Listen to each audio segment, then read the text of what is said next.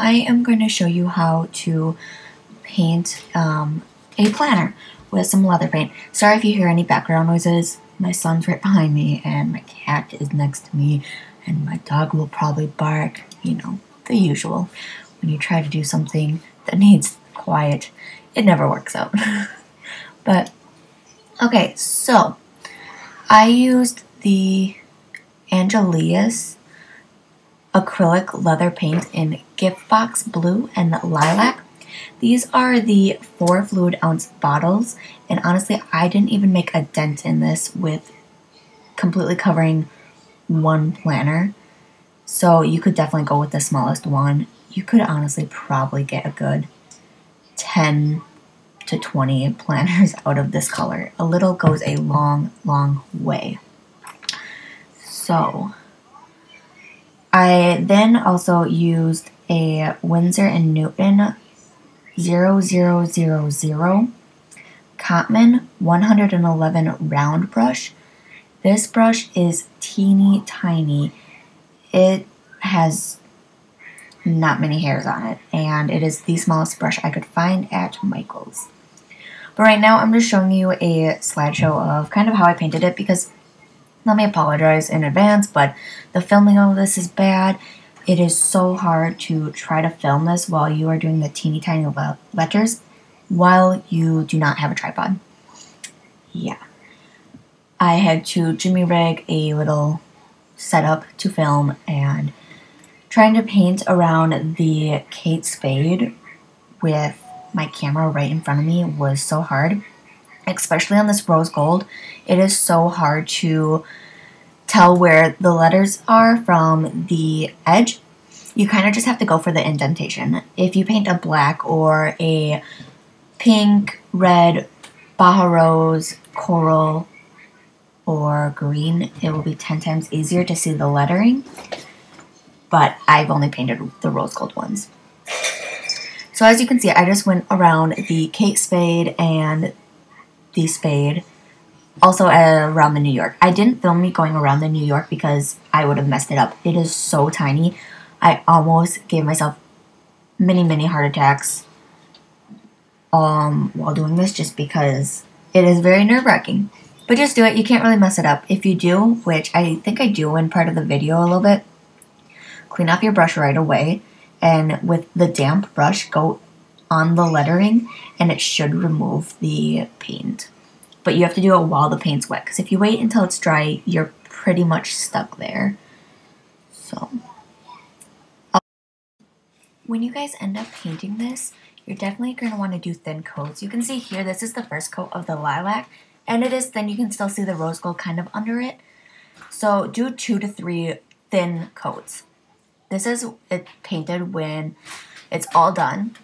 And this is about 3 coats later. As you can see, it covered it really well. And the zipper, I used the same exact paint, and I went right along the edge, you'll see in the video, of the zipper and the black edging. And like I said, it covered it beautifully. This is the blue.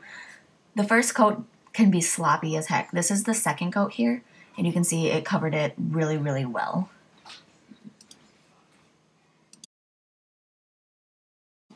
So all you do is you start out painting a thin coat, and it doesn't matter whether you go up or down. Honestly, I would kind of go in circles if you can, just because it really works into the pores of the planner, where if you're just painting straight like I am doing here, you can see it in some places. It kind of separates when the paint dries, and then you can see the little pores or indentations of the planner, so you'll end up having to go over it anyways, but if you work it in there, it has a better chance of actually drying inside the pore and covering it a lot better. But like I said, your first coat can definitely be sloppy. It does not matter at all. I mean, look, I'm going in every direction imaginable, mainly because, like I said, it was hard filming this. I'm not good at filming. Not having a tripod doesn't help. Mine's currently broken. And having a bulky DSLR camera in front of you makes it hard to paint. Especially the plate. That's why the plate's not done yet. But so I just go to the edge like you see here, and I will take a baby wipe. Sorry about my head. I take a baby wipe and go right on the edge again while the paint is wet, and it'll just pick up any excess paint there is. And then I go back into painting. You'll see I end up painting a spot pretty thick. I mean, whoopsie. But just try to, even it out if you can. Don't have one spot really, really thick and the rest really light. If you paint it too thick, one, it's going to take 10 times longer to dry, and it could cause an air bubble or it just not adhering correctly, and it could easily chip or peel off.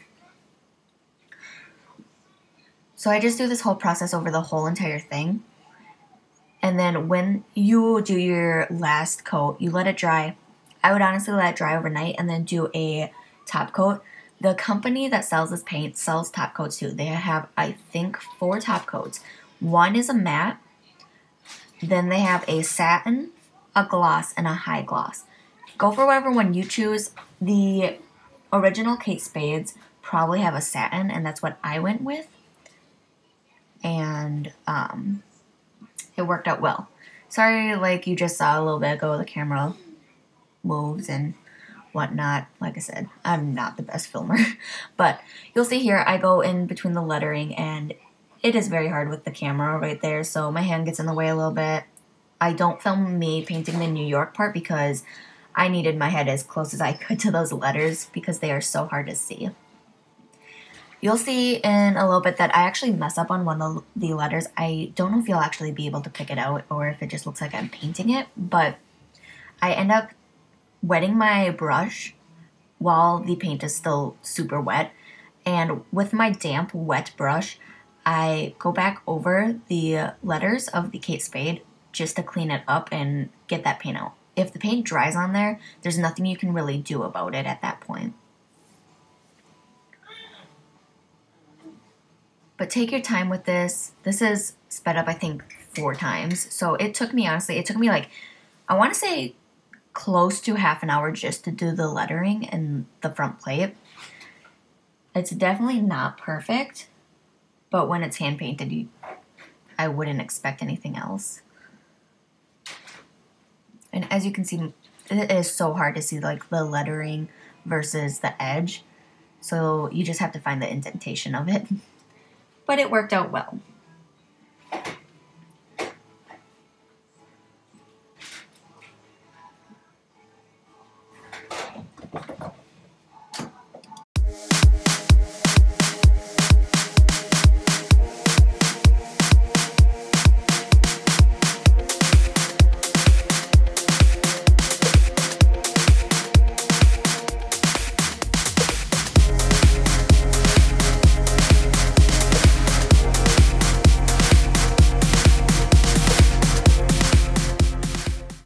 Here's actually where I messed up on the D. Some paint got onto the letter.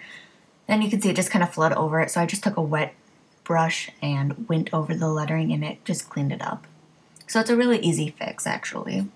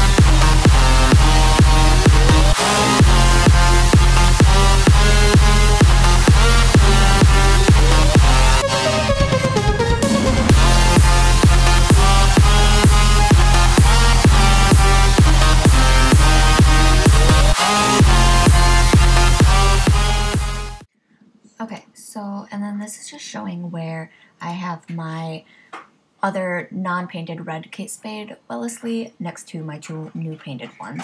So you can see there's probably just a smidge difference, but in all honesty, it looks pretty similar. Like, if someone were to see them from far away, I don't think they'd honestly be able to tell. But I tried to focus on it. My camera's not that great at like close-up focuses, but yeah.